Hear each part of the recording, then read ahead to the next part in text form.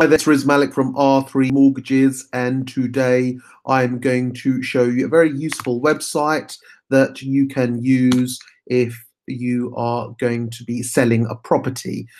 This website gives you some very good data, and we're just going to run through the information that it gives you. The website itself is home.co.uk, and the useful information that you can find, especially if you're looking to sell a property, is the time to sell analysis. I'll put a link to the actual website below, but if you want to search your own postcode, you just change location, you just put the beginning part of the postcode there and click find. So let's say in the postcode of Sierra 1, what it tells you is that over the last 90 days, there are 125 properties that were there for sale, and just the price brackets and how long they took on the market to sell.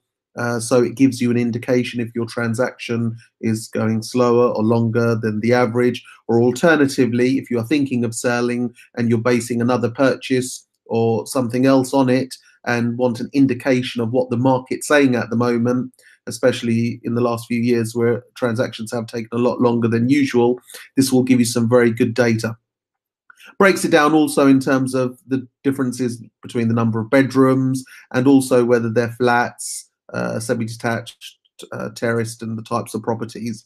Obviously, flats on average taking longer to sell than freehold properties. The semi-detached, the terraced seems to be a bit of an outlier here, and that's purely because obviously for the legal side of work there may be more to and froing with regards to the lease and the inquiries thereof.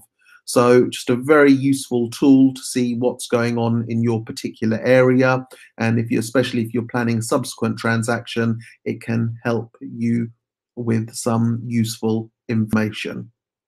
My name's Riz Malik from R3 Mortgages, and that is the time to sell analysis on the home.co.uk website. I hope you found it useful.